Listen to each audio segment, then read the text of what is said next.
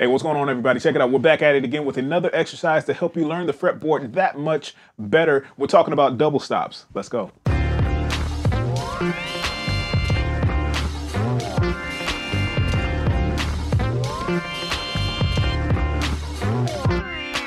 Hey, what's going on with you? I'm Daric Bennett, the instructor of the Bass Nation Academy. If you're new to this channel, consider subscribing if you want to see more like this. So let's jump right into it. We're talking about double stops. Now, we talked about double stops before in the past, but we were using the root note in the 10th. Before, we were in the key of G, and we were playing them like that. That's the most common way to play those double stops, but there's another way to play them that's a little bit easier, and you can visually shape this a lot easier than you can see the one in the 10th scale degree together.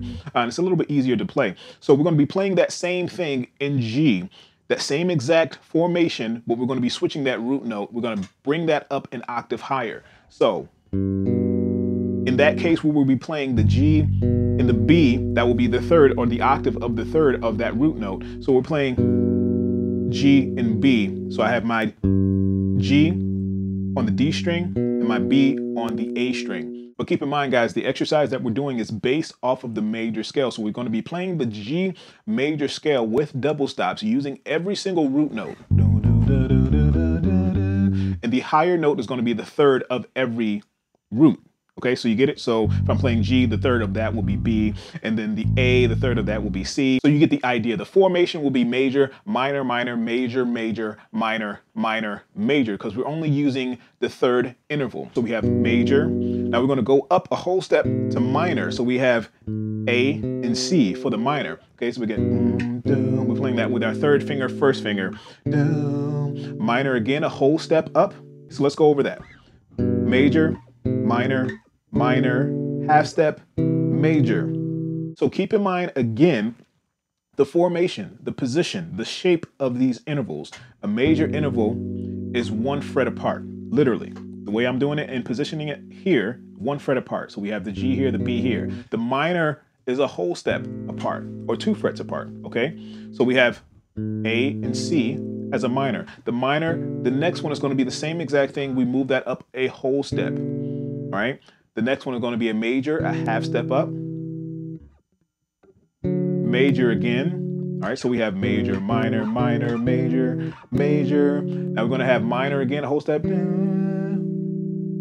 And it's easy to visualize these as long as you know the pattern, the major, minor, minor, major, major, minor, major. Okay. You get that pattern deep down in your brain, engraved in your brain. You won't forget this pattern at all. And you can actually hear it while you play that as well.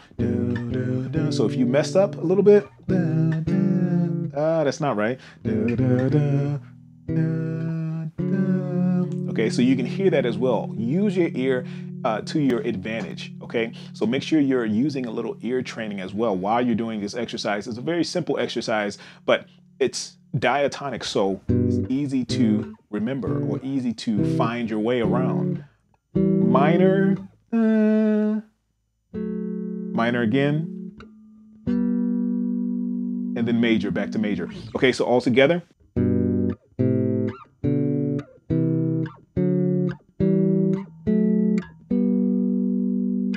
And what I'm doing is I'm plucking both of these at the same time using my first finger and my second finger. Index and middle at the same time. You can do this separately as well, but then you get into the other exercise that we've done before using the major scale in thirds.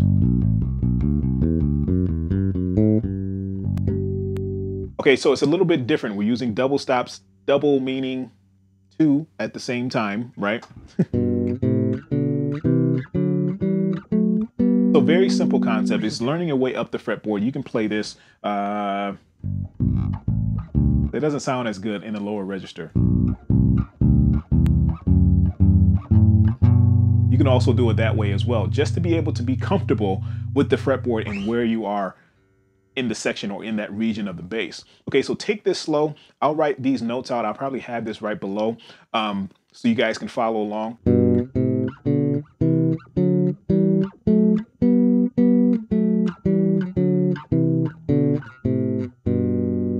All right, so that's it for this lesson. I know it was a pretty quick lesson, but it's really helpful with helping you expand your fretboard knowledge. And if any of you are interested in taking that next level or diving deeper into your bass playing, there's a 3-day free trial to the online bass education school, also known as Bass Nation Academy. Check it out. Strongly suggest you do that. If you haven't subscribed already, click that subscribe button, click the notification bell icon so you don't miss anything that I post. Make sure your notes are coming out clean, clear, and precise, and I'll see you guys in the next one.